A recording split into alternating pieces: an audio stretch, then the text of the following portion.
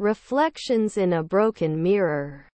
Lisa was a young girl who lived in a small town. She loved to play outside with her friends. They played games like tag, hide and seek, and hopscotch. Lisa's home was next to a park, so she went there every day. One day, after playing in the park, Lisa found a small mirror on the ground. It was broken. There were many small pieces. Lisa thought the mirror was beautiful. She saw many reflections in each small piece. Lisa picked up the biggest piece of the mirror. In it, she saw her face, but it looked different. It was funny. One eye was big, and the other was small. Her nose was long and thin. She laughed. Then, she showed the mirror piece to her friends. They also laughed. Each friend looked into the mirror piece. Every face was funny. Tom, Lisa's best friend, had an idea. "Let's make a game," he said. "We can guess whose face is in the mirror." All the children liked this idea. They sat in a circle. One child held the mirror piece and looked at another child. The others guessed who it was. It was hard but fun. Lisa put the mirror pieces in a box. Every day, she and her friends played the mirror game. They laughed a lot. The broken mirror made them happy. One day, Lisa's mother saw the mirror pieces. "Oh no! This is dangerous. You can get hurt," she said. Lisa was sad. She liked the mirror game. But Lisa's mother had an idea. She took a big paper and glue. She glued the mirror pieces on the paper. Now, it was a beautiful picture. The picture had many small mirrors. Everyone's face was in it. Lisa put the picture on her wall. Every day, she looked at it and remembered the fun times with her friends. The broken mirror was now safe and beautiful. The enchanted tapestry. Emily was a young girl who lived in a tiny village. Every morning, she would wake up early and help her mother with the house chores. Their house was small, but it was filled with love. In their living room, there was a big wall that was empty. Emily always thought that the wall looked sad. She wanted to put something beautiful on it. One day, while Emily was walking through the village market, she saw an old woman selling tapestries. They were colorful and had beautiful pictures on them. Birds, flowers, trees, and many more. Emily stopped to look at them. "Hello, young lady," said the old woman with a smile. "Do you like my tapestries?" "Yes," Emily replied. "They are very beautiful." The old woman pointed to a special tapestry. It had a picture of a big tree with golden leaves. There were animals around the tree. They looked happy. "This tapestry is enchanted," said the old woman.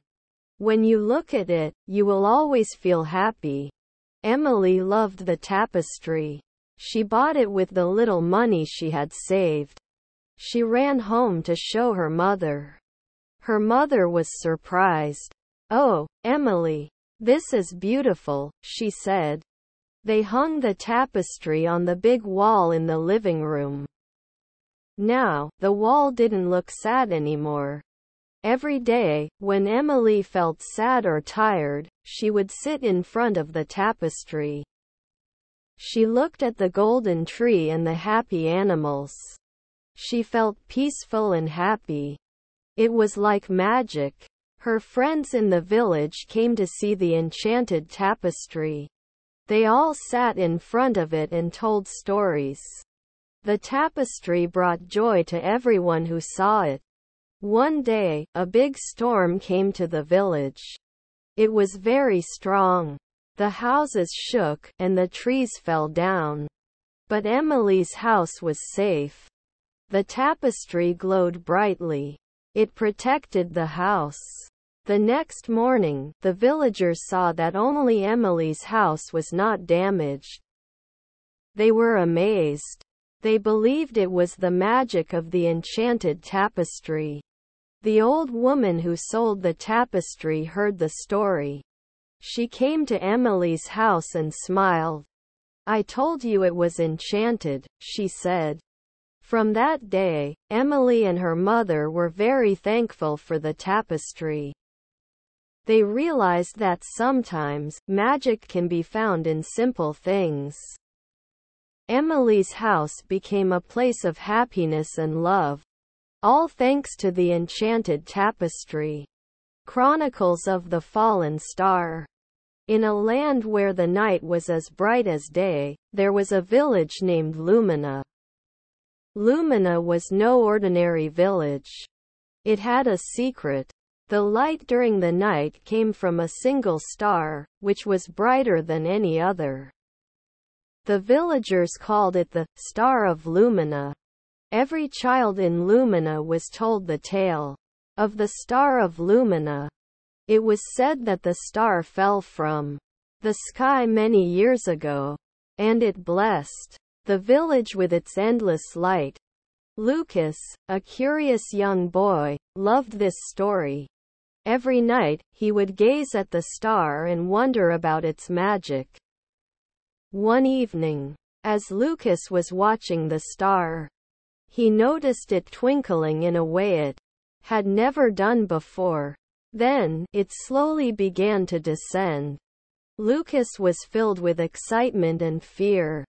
He ran to the village's center, shouting, "The star! The star is falling!" The villagers gathered around, and they watched in awe as the star came closer to the ground. The star landed in a nearby forest. Lucas, with a group of villagers, decided to go and find it. They walked for hours, and finally, they found the fallen star. It was beautiful, glowing softly, and was warm to the touch. Suddenly, the star began to change its form, and a figure emerged from it. It was a woman, made entirely of starlight. The villagers were in shock. "I am Lyria," she said. "I am the spirit of the Star of Lumina. I have come to thank you." Lucas, brave as always, asked, "Thank us? For what?" Lyria smiled. "For years, your village has looked after my star, telling tales and singing songs about it. I am here to give back." For the next few days, Lyria stayed in Lumina. She healed the sick, played with the children, and told stories of the cosmos. The villagers learned that the universe was filled with wonder. As days turned into nights, it was time for Lyria to leave. "I must go back to the sky," she said. "But I leave you with a gift."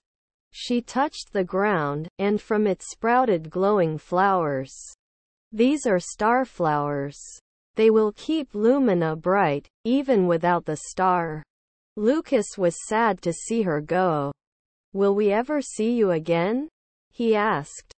Lyria nodded. "Every time you look at the night sky, know that I am there, watching over you."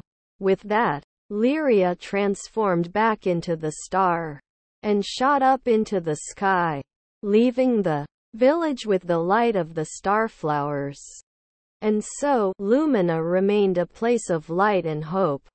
And whenever a child asked about the brightness of the night, they were told the chronicles of the fallen star and the spirit named Lyria.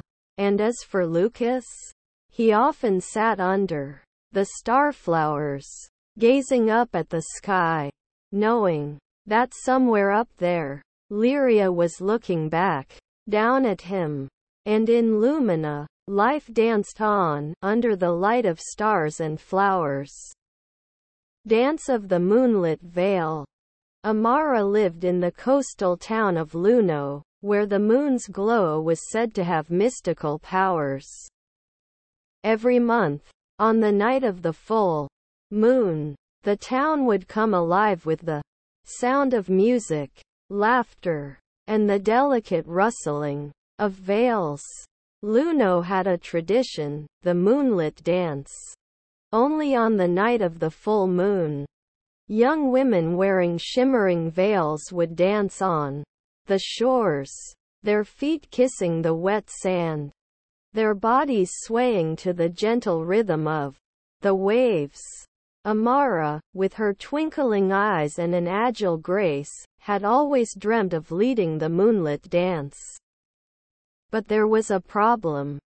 The lead dancer's veil was said to be gifted by the moon itself, and no one knew where it was. One evening, as Amara sat by the beach, an old woman approached her. Her skin had the wrinkles of time, and her eyes held a depth of mysteries. "You seek the moonlit veil?" she whispered. Amara nodded, her heart beating fast. "More than anything," she replied. The old woman, with a secretive smile, handed her a small silver box. "Open this only under the moon's light," she instructed. That night, as the silver orb in the sky reached its peak, Amara cautiously opened the box. To her wonder, it held a veil that shimmered and glowed with an ethereal light. It was the moonlit veil. With the veil wrapped around her, Amara joined the dancers on the shore. The moon's rays touched the veil, making it shine even brighter. As she danced, it felt like the universe was in harmony with her.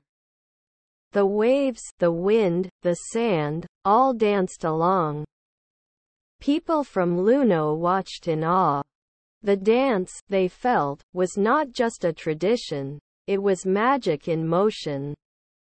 The night seemed to stretch, not wanting the dance to end.